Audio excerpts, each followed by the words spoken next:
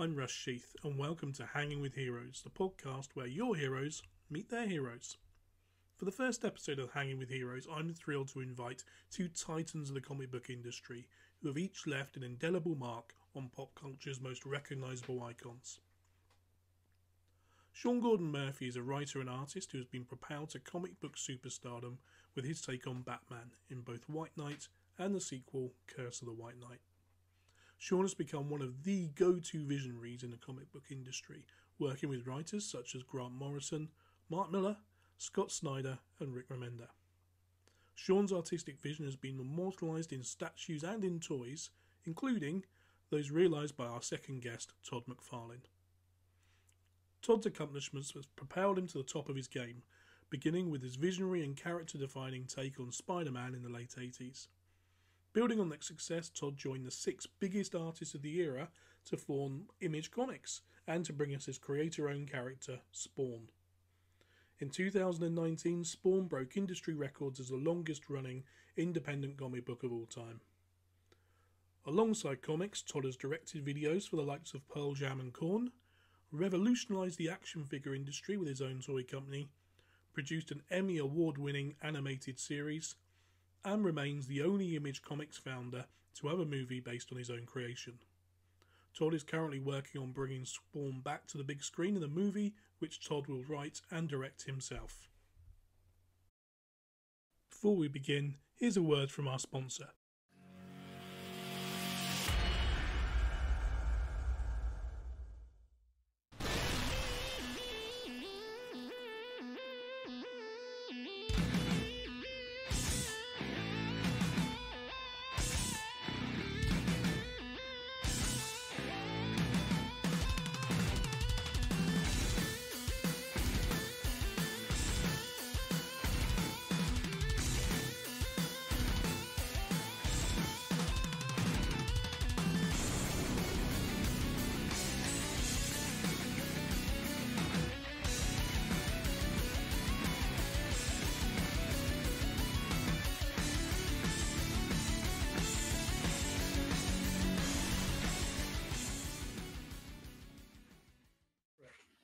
Yeah, no, I'm really glad we could all get together. I really wanted to talk to Todd because I watched this sci-fi documentary, like Hell I Can't, and I have a friend who's a reporter, and he hears me go off on things, and I talk about like the business, and I don't mind rocking the boat, and he goes, "Have you ever talked to Todd Mcfarlane? Because you guys, I think, would get along a lot."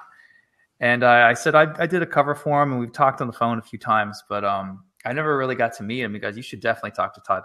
And I had a weird week where I felt very isolated in comics. I'm like, man, I feel like I'm not an artist. I'm not artsy enough like everyone else in comics because like I pay attention to the numbers and I ask questions and I feel so alone. And then I saw Todd's documentary. A lot of the stuff he was saying was stuff out of my head. And I'm like, this guy is asking the same questions. Like he's just as angry and venomous and he doesn't care what people think of him. And like, because I felt like I wasn't alone in that moment because I felt like Todd seems to think the way I think, which was it's really what I needed in that moment.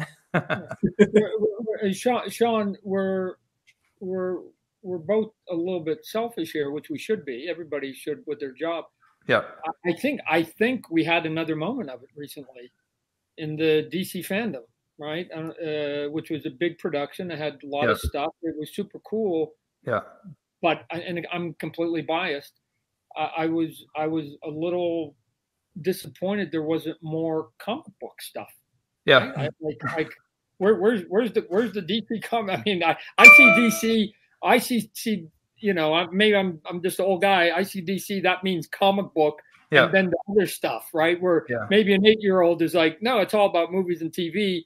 And then, oh, I didn't know it came from comic book, but I kept waiting for the comics, and it was like, man, it sort of seemed to get a bit of a push to the back a little bit, if any sort of talk, which is disappointing as a comic book geek, and then especially if I was one of their top flight talents, I'd go, man, you put everybody on that show except for us. Yeah, maybe they just thought we were busy. Or I tend to turn down a lot and try to do as few interviews as possible. I don't know if you're the same way. It depends. It depends. So I've gotten to the point, unfortunately, Sean, where I consider myself to just be a billboard for the brand that I do. Right? So it's like if somebody wants to talk to me and I can twist it to whatever the thing is that we're doing that I can grab, then I'll do it. Right. So like a good politician, you know, hey, Todd, how's that? You know, if I'm doing DC Multiverse toys, like, how's that Spawn movie come? I can very quickly turn it to DC Multiverse toys. Right. Or vice versa. Yeah. Right. So I just use myself as a marketer, if you will. Well, how long did it take you to get good at that? Because that's not something that you train for in art school, especially for people that are traditionally introverted. Because I haven't had any business classes, but I've had to learn what ROIs mean, how to lead a team, how to make a pitch deck, the stuff that wasn't really required of as an artist. Like we're supposed to be introverts that just stay home in our underwear and act weird online. Yeah. But I found like if I'm going to forge ahead, like I never asked to lead a team to write Batman spinoffs, but all right, I'll do it. I'll see if, I can't be as bad as some of the other stuff out there. I'll do my best. If it fails, it fails. And I found that attitude is very rare in comics, but it seems like you have that too times 10 because you have a huge company. I think what ends up happening is that, most employees are going to complain at some point in their life. Right. And I just got to the point that I just said, I've got two choices. I either complain and do something about it personally, or I don't complain. But complaining and doing nothing, I don't have any patience for. I've never really had much patience for it. Right. So I'm right. a bit of a black and white guy, Sean, that I think everything is solvable. Right. I wouldn't be a very good self-motivator speaker because, it would go something like this. Thank you for all coming in here and paying your $20 and driving in the winter and getting here. So this is going to be sort of short. We're going to solve about 95% of your problems. If all of you would just bend over and reach under your chair and pull out the item that's sitting underneath the chair. Good. Everybody's got it. Good. Okay. Now turn around. Now what is it? It's a f***ing mirror. And you're looking at 95% of your problems. So here's how it goes. If you don't like your boss, quit your job. If you don't like the person you're dating, drop them. If you don't like the color of your hair, dye it. If you don't like the music, turn it off. If you like, you can solve almost 85-90% of your own problems. There are very few problems that are outside that aren't fixable, right? So again, if it's cold where you live, then move to a warm spot, right? You got two choices. Either move to a warm spot or stop complaining about the cold. But what I ended up finding out over time is that it's almost a sort of a nesting thing that people just have to say it so they can get through it, so they can go back to work the next day, or they can live through that harsh winter. They don't really mean that they hate the winter and they're going to leave. Why? Because they go, I don't have a job. My friends and family are here. So then they tack on all these other pieces. And this is where the black and white was, which is I always thought that those complaints had a period at the end of them, right? Right. I would have, let's say, one of my young employees come to me and they go, Todd, man, I wish I could, afford a house. And I go, oh, well, you can do that. And they're like, oh, how? And I go, shoot, this is easy. Let's go downstairs. Boom, boom, boom, boom. We went outside. Go, which one of those cars is yours? They go, that one. I go, sell it. How much is that car worth? That's $17,000. A down payment. You'll be able to get a down payment on a house, $13,000. Right? You're done. There. We're good. You got your house. You got your down payment. You're good. And I know how much I pay you. You can make the mortgage. Yeah. How am I getting to work? See, I thought it was a period. I thought you asked, how do I get a house? Period. Now we're adding commas, and that I get to keep my car, and that I basically get to continue to go out to the restaurant, and I don't, and now this is now my cake and eat it too. You basically want to win the lotto. I get it. I got this. Yeah. Now get in line with 8,000 people. So to me, what they're asking you is, Todd, how do I get everything? I can't do it.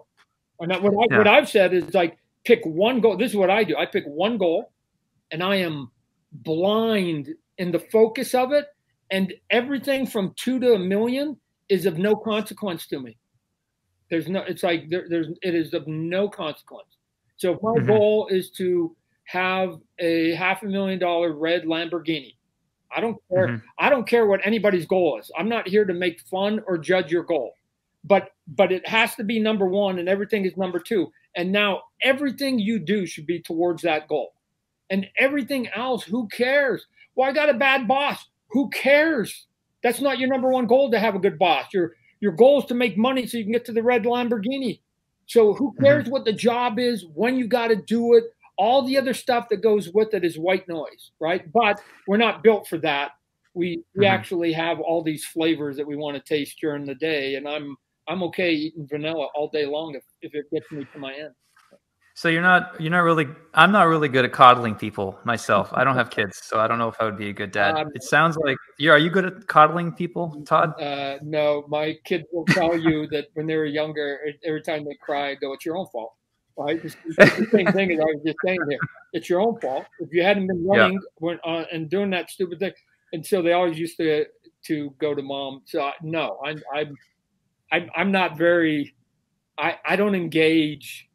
I don't engage in people talking about why they can't do something, right? I mean, I want to do a podcast. Right. I want to, as a matter of fact, we're going to talk about, because I'm curious as to why people talk themselves out of it, right? Like, what's your upbringing that got you to this point that you want something so bad, but you will basically figure out how to do nothing towards it? What is it that has gotten you so that you don't trust yourself? Because I'm the opposite. I don't know about you, Sean. I'm the opposite. I love me. I think I'm great. And if you ask me, can I do it?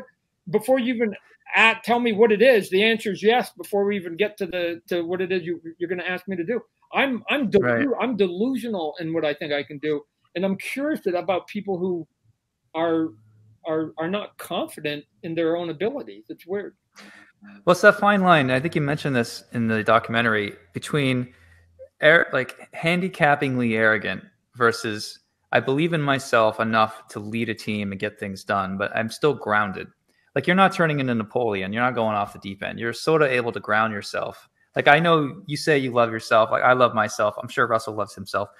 But what stops you from going totally fascist on the world? Because I'm not trying to convert anybody. Right. If you, Sean, if you look at 1,000 interviews that I've done, 99.9% of the comments are all about me. This is why I do this. This is why I did this. This is what I think about this. What I don't do is speculate as to why Jim Lee does anything. Right. Or why Greg Capullo does anything, or why anybody else does it. And part of it is because I always find it sort of interesting when people project why I'm doing stuff, because they're completely wrong a lot of times. And I'm like, wow, that's interesting, because I thought I actually knew the answer. I'm only me. But I guess that stranger knows more about my motivation. So I don't speculate on anybody. I just go, here's what I do. Here's why I do it. Here's why I'm going to continue to do it. Here's how the process of doing it.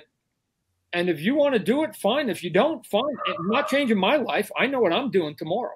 Completely, right? I'm on the Todd path. Do you see yourself as the Steve Jobs of comics, in a way? It's a big comparison. So right off the bat, I'll say no. On a tiny scale, I will say yes. And here's why I say the yes. And I've given this example before. Steve Jobs was smart enough that you know, and I talk about like the iPhone, that I go, when he came out and introduced the iPhone, which is only about 10 years ago, which seemed staggering to anybody, that the phone that he came out with, essentially, I know there would be people that will argue that are super geeks, but I'm saying in general, he came out with an item that did exactly what was already on the marketplace. Everything that phone did was exactly in the marketplace. Made phone calls, so did every other phone. Took pictures, so did every other phone. Did emails, you know, whatever it was that you want to do. Download music. Check. Every phone out there at that point that was high end was doing all of that. You know what Steve Jobs did that made that phone? Oh my gosh! Is that he made it sexy? Yeah, that's it. That's all he did. He said instead of touching the plastic knobs with letters, you touch glass with letters. Still letters. You're still saying, "Hey, Mom, I'll be home at 10." Still the same sentence. You're still hitting the same QWERTY. It's still a QWERTY keyboard. So you're going to the same spot. You were touching glass instead of plastic. Bammo. He figured out the sexy, and my entire life, Sean, yours to some extent, all of our, none of us create in a vacuum. Everything that we create is based upon something we've already seen, and then we just add something to it, right? So we don't have to invent the mousetrap. We just have to make a better mousetrap, and people will think that you invented it. This is the bizarre thing. I get way more credit for. I'll be the first to say I've invented nothing wholly original ever. So, but people think that I've done more than I've actually done. All I've done is take 98% of what exists, and I put 2 to 5% of sex on it, and and it goes, and people go, "Oh my gosh, look at that! Oh my gosh, you're so creative, you're so innovative, you're so." And the bizarre thing, Sean, is that everything that I've done, somebody could have done before me. That's the most bizarre. Did you? I mean, if you rewind it back to your 20s, did you ever have a phase in your life where you were seeking wisdom or following writers or speakers or people who were thinkers, and you were asking questions like, how does this person think? Is this something that I want to take on? Do I disagree with that? Like, did you have that phase of your life, or were you always headstrong? And I mean that as a compliment, headstrong. No. Yeah, there's different words. So headstrong, my mom would use different words for it. And so I was like that. Here's what I did do, Sean, and I don't know about you. I don't know about you, Russell. I read the Comics Journal like it was my Bible. And what would happen in the Comics Journal is I just kept reading the same story. Neil Gaiman, or not Neil Gaiman, that's a whole nother topic. Neil Adams, sort of got pushed around a bit. Ditko, Jack Kirby. I remember Jack Kirby. And Jack Kirby was the one that had the big impact. That I remember sitting on a dock where I was reading it. I'll never forget, and having this epiphany of saying, "Oh my gosh," because I had wild dreams of maybe breaking into comic books. If they can do it to a guy named the King, they can do it. They can do it to anybody. And so I was acutely aware from reading those articles that essentially them taking for granted the individual creators had been going on since the dawn of creators, and especially in comic books. And so I knew that if I ever was to walk in and go to Marvel or DC, I was going to go in with my eyes wide open. And not expect that I was going to be somehow special. As a matter of fact, I knew I wasn't.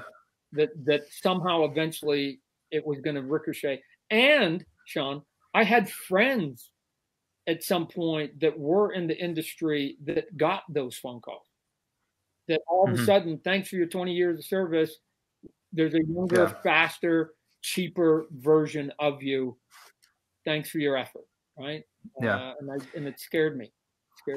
It's funny. I was doing a book for DC once, and the writer was 3 months behind, and me and this other artist were both waiting for different books. And I went to Karen Berger and I complained politely, and I said, "You promised me X. I don't have X. I have mortgage to pay. Like, I'm not trying to sound ungrateful, but this writer, I don't know where the hell he's at." And she ended up giving me $10,000 just to keep me happy, and then 5,000, and then 5,000 again. So they gave me 20 grand because I complained politely, and I made my case in a professional manner. I wasn't and moaning and all that.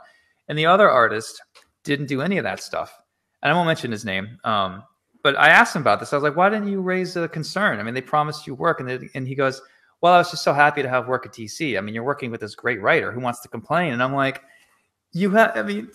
put your fanboy aside and consider the fact that one day you're going to have a family and a mortgage. Like, this is a job, dude. And he thought it was so weird that I would complain. And I wanted to tell him, like, hey, I got 20 grand for complaining. You're standing there holding your like, I guess I win. but Sean, as I've gotten older, because again, when you're young, you just sort of do all that. As I've gotten older, the one thing that I have to now acknowledge for every human being is their own personality.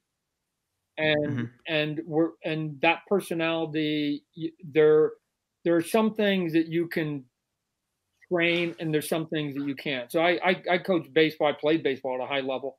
I was all the way through college, but I coached at a high level, and I used to call the parents in. I go, hey, there's three things that I'm never going to be able to teach your kid. One, can't teach them to throw harder, because otherwise every major leaguer would be throwing 300 miles an hour. Can't teach them to run faster. I mean, I can coach them up a little bit. If they're average, I'll get them a little bit above average.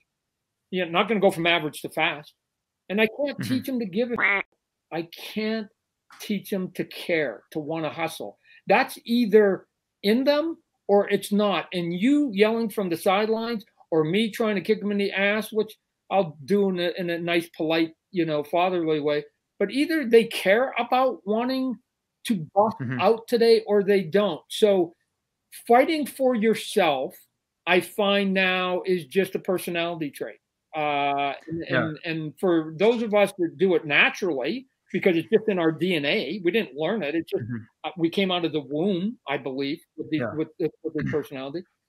It's foreign to us to see somebody who has the skill, who has the reputation, and doesn't want to sort of fight for their fair share of that. Especially when they got the skill. I'm going, man, your skill, my attitude, woo, we'd be doing a lot more.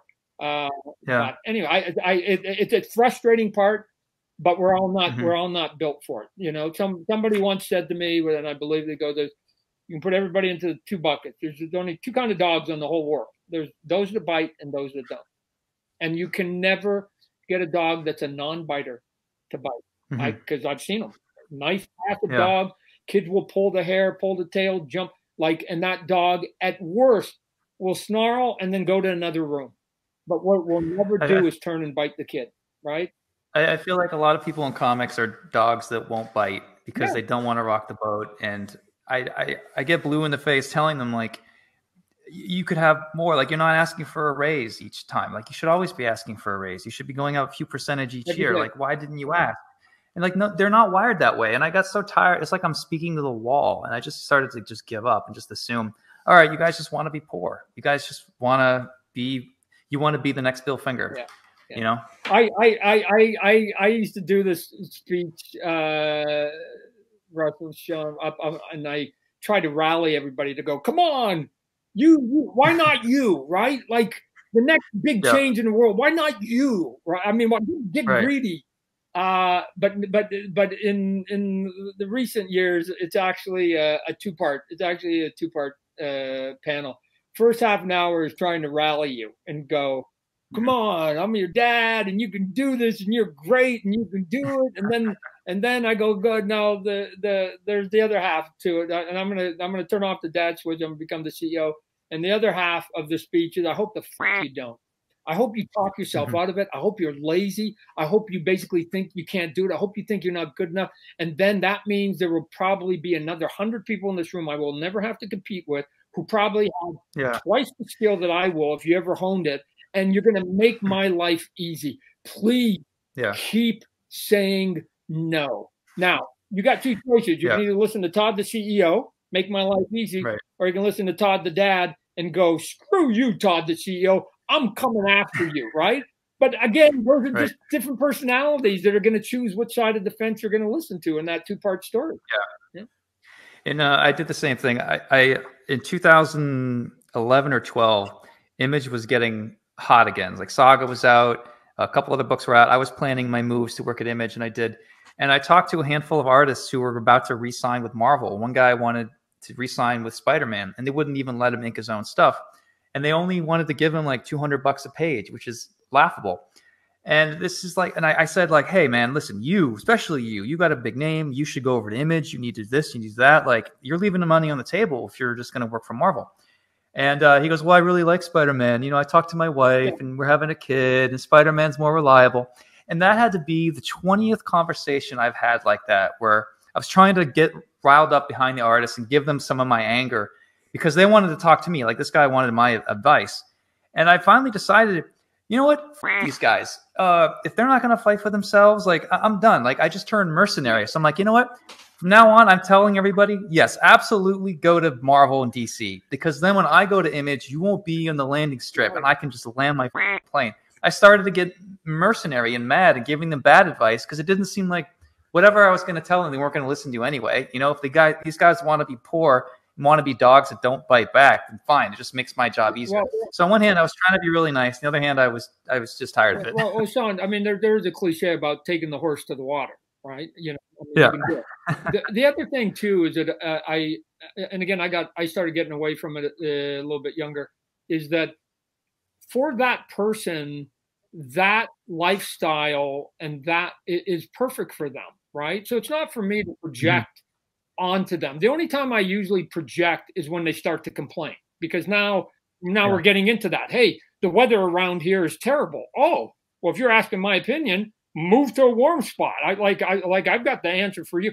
So, but if they're not complaining about the winter, it's not for me to say, hey, you've been at Marvel or DC for 10 years.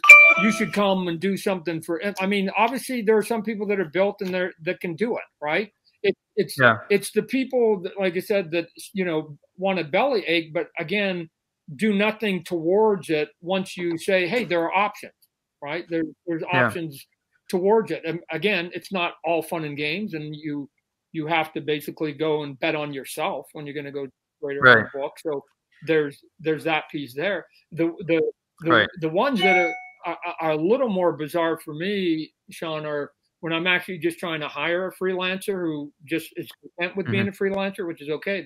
That's the vast majority of them. That I go, here's my offer to you. Forget Spawn, it's cool, you know what it is. I like, if you want to ask me a question about that, we can get into that. Here's my offer. You come work for me. I'll make sure that you draw less than you're drawing now, because I'm going to give you plots that are drawable, if that's a word, on a monthly fashion.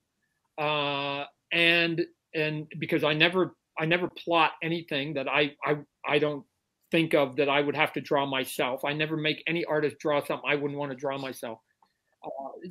And I will pay you more than you're getting right now. So basically the offer is less work, so you have more time to spend not at the board, and you will make more money for not working as hard. The number of people that don't take me up on that offer is staggering. And it usually is, well, I've got a friend on the book, or I like Wolverine, or I grew up on the Marvel movies now, or whatever it is. And it's only going to get harder because we're going to have a whole generation that came up on these movies.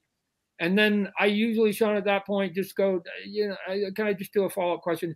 Like, are you in a relationship on any level? And I usually hope the answer is yes. And if they are, then, and especially if they got kids, then I go, could you put your wife or husband, whoever, could you put them on the phone for me? And usually when I pitch that person, they get it, right? Hey, wife of that neurotic artist, which we all are. I just offered him to make more money and be able to spend more time with you and the kids. And his answer was no. I don't know what to make of that. That's between you and him. But that was my offer. Thanks for listening to me. Click, right? The wives get it in 5 seconds. Like, what are you talking about? What are you talking about, right? If it's just about commerce now, about feeding your family, about having steady income, I still can't penetrate this piece. It's aggravating. It's aggravating. So, What's good is by talking to their spouse and getting their spouse angry, you've forced them to sleep on the couch that night. And by denying them sex, hopefully they'll understand that drawing Wolverine isn't as important as drawing Spawn. Well, I'm not even saying that the character is more important. I'm just saying, I know. if you don't have any ownership in either of these characters, why wouldn't you want to do the thing that pays you more money at that point? Right? Yeah. I like, because like I said, for me, I never got to the point where I fell in love with any character so that they could use it against me, right? Because I saw that in my early career, that what happened is every time you went and asked for a raise, they knew because you'd been talking to your friends at conventions or you'd done interviews, they knew who your favorite characters were, and then they would sit there and say, "Oh, Sean." Now Sean comes in, he's asked for a raise. They found that Sean likes Captain America, and it goes something like this. You come in, you go, "Hey, I think I deserve more money. I've been working hard." And they go, No. We're going to take that under advisement, Sean. But before you go, I just want you to know we've been thinking that perhaps that we're speculating about doing a Captain America annual, and that there's a likelihood that you could be in consideration for it. And you leave that office, because I saw my friends do this, and they'd come out and I go, "Did you get the raise?" And they're like, "No, but I might do Captain America." And they never got Captain America. Let's just be clear. And they never got the raise, right? So I gave up falling in love with any specific character, because I knew it was just going to be, I was going to get bludgeoned by it. That I just no, right? I had that conversation with Marvel, and they're like, "What's your favorite character, Sean? We can't unfortunately match your DC rate or what you made at Image. What's your favorite character?" And I go, "Benjamin Franklin." And I got up and I walked out. And their reconnaissance actually gets worse than that. I'm not at DC. I've never seen this. I suppose DC does it too, because they're a corporation. But Marvel actually listened to everything this writer had complained about for 2 years. They figured out what his daycare costs, what his bills were, his mortgage, his house in Malibu, wherever the hell he lived, and his favorite characters. But they figured out what his cost of living was. So when he came in to ask for a raise, they threw in his face and were like, "Well, you don't really need this money, because we know what your daycare costs and we know what your mortgage costs." They did all this creepy 1984. I mean, like, they dug deep, and he was not the guy to do that to, because he flipped out. Like, they were spying on him. And, every drink he'd ever had at the show, everything they had complained, it's like they had meticulously written down notes just to throw it in his face to guilt him into continuing to write Avengers or X-Men, whatever it was. And that artist, that creator has not worked for Marvel since. And I probably would have reacted the same way, as I'm sure what you would have as well. Yeah, well, I've had this incident many times in my life, and it continues every day in Hollywood, where they gauge you upon, like, the last person, right? So in my high water mark at Marvel, I think I made $130 a page. And they said, "Well, we can't pay you more," because they had another artist that was sort of grandfathered in and had sort of a most favored nation, which means if you go higher, they have to go higher. So they said, "We can't." Wait, sorry to cut you off. You made $125 a page when you were drawing Spider-Man? Yeah, 100. I think I maxed out 135 was my math. Just think, if they had a time machine, they could go back and double it, and then they never would have f***ed themselves by having you go off and create Image. It would have been way cheaper just to give you a bonus. That's what I kept telling them. It wouldn't have taken much. You guys missed it. Guys missed it. But but when I was having a conversation, I still have this today. I don't care what the other person did or said, because that person that is getting the most, you should be paying them twice as much, right? So that they were either kind enough or stupid enough to take that offer is of no relevance to me, right? So I don't want to hear it. The answer can be no, you're not getting a raise, but I don't want to hear the rest of it, right? So the Hollywood example of that is like, "Well, Todd, we have a precedent. We don't want to." Like, I don't care. I really don't care about anybody, how you reason to either yes or no on my offer, right? So, because I'm just simplistic about it. I was born in Canada. We're sort of, real simple about life. I look at it being my little blue Toyota, and it's sitting right there, and I'm selling it, and it's $12,000, right? So here's what I don't want to hear. I don't give a what you paid for your last 6 cars. I don't care how much you were able to come up or down with those people. I don't care what kind of discount those other people gave you. I'm saying the blue Toyota behind me is $12,000. It's a yes or a no question. Yeah. And everything leading up to yes or no, I have no interest in. I have no interest in it. I don't care how you get to either one of those answers. And no is a fair business answer. It's a valid answer. And I've heard it dozens, if not hundreds of times in my life.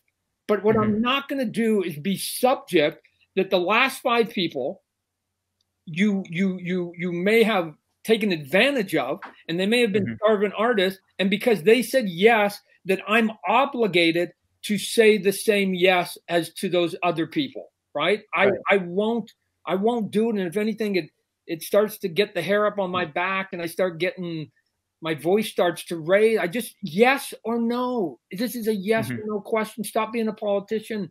Do you want it? Right. Do you want, but this is going to continue to go as long as they look at us as a monolithic block of starving artists, right? Right. Starving artists. So, which is why I started my company, so that I'm not at the mercy of being a starving artist. Yeah. So I won't put myself in a position so that when they say that the starving artist took that deal, I go, well, then I guess the answer is no. And I'll just go. And you can say all you want. I'll never work in that business or this business or this business. Don't worry about it. I will live my little sad life of making toys and comic books and living a pretty good life. Don't worry about it. I'm okay. Don't pity me, Argentina. So yeah. Yeah, I mean, 'cause I agree with everything you just said. I tend to have the same attitude you do. When I get on a roll and I start talking like this, and unlike you, I actually do drink, and I'll get loud and animated and whatever. I know. And people will they'll walk away thinking that I'm and I honestly don't care if they think I'm because I know that I'm not. But I feel like 80% of the creative types in comics who are the types of people that don't bite back, well, they're not going to retire well. They're not going to own their house. They're not going to this and that. I'm not trying to chalk up success to material objects, but like, what do I care if a bunch of dogs that don't bite back think I'm meanwhile I get to go home in a nice big house with a good wife, pets, kids, whatever it is I have. Like, I just don't understand why the way that you and I come across reads to people like, oh, they're when it's like, if you were good at business, you would listen to what we're saying, but you're not. You'd rather just assume, oh, you're an just so you can dismiss us. Like, have fun sleeping on the couch tonight.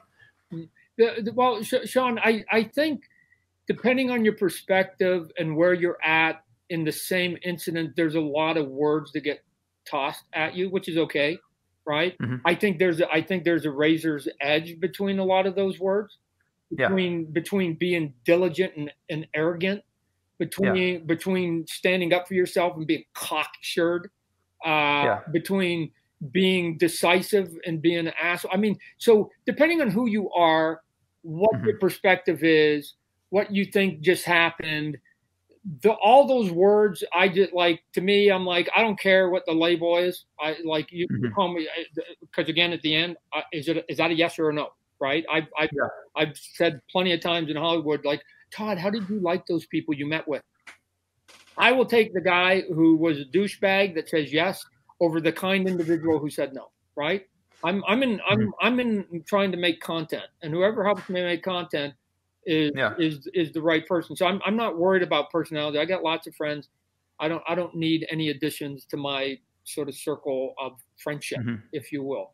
Right. So the what history has told us is that people who want to try and do something different, and different can be better or worse. I'm not saying it's good or bad. I'm just saying different. Yeah. Will always be considered the rebels. They will always, anybody who goes after status quo is always going to be the rebels. And the reason for it is simple, because that means whoever is the status quo is ahead in that game. And if you think of it as a race, that Usain Bolt is never, ever going to slow down for anybody else in a race. The only way he's ever going to get beat if somebody just guts it out and is just better at doing what he does. But so so people somehow think that if you come up with an idea, that somehow the system should grease your idea, your thoughts, your personalities for you. The answer is no. If anything, it's actually going to be quite the opposite. They're going to be resistant to you. You're going to be the rebel. You're going to be the guys rocking the boat. All those cliches that we all get. You know, you don't get along to get. You know what? Come on, Todd. Just why can't you be a team player? All those things. We can list 10 cliches. Right. That there are very few people who have done anything in any profession. And then if we go back in history, historically, that everybody universally says, man, they were nice folks. God, they were good people, right? It doesn't. So if this is part of the personality, when I meet somebody who wants to be a people pleaser, I already know, unfortunately, they're never going to be an entrepreneur in the truest sense. And they're never going to try to do anything that's going to be a change because you have to, unfortunately, disrupt, not willingly, but you have to disrupt, and that disruption agitates people, even though that's not your reason and your goal. Right. It agitates them, and then you get the labels on top of you, and at some point you start taking them like a badge of honor. No big deal. Yeah. So my skin got thick a long time ago, and it happened when my mom didn't like something I did, and so it's like, what do I care about the person in Idaho? Right? I don't. Right. I don't. Right. And so I have this thing here that you know, that whole conversation. Sometimes I ask people when I'm talking, have any of you ever been the first one on a dance floor? Because if the answer is no, you may not be ready for this. Right? Because what you wait for on the dance floor when you're at the bar is you wait for there to be, for some of you, there has to be like 6 couples, and then you can go and make yourself comfortable. For some of you, you need 20. And for some of you, sadly, you need the majority of the room. And then all of a sudden you're the one that isn't, so you'll get there. But if you never just said, nobody's dancing and everybody's waiting for the first person, and you haven't been the first person out there, because here's my goal. Again, you just have to have the goal. For me, my goal is easy. I'm taking my sweetheart, my wife I've been with 40 years, and I'm going to dance with her. I'm taking her out dancing. That's the goal. And I'm not going to dance that night because of what a stranger might think, that I move funny. Like, it has nothing to do with my goal. Quite the opposite. I don't know why they're in this room. I thought they came to dance too. Silly me, right? But then all of a sudden, 2 wackos get up there, 4, 6, 8, and you've got, like, come on. This is, if you worry about what other people project onto you, it will paralyze you. It will paralyze you.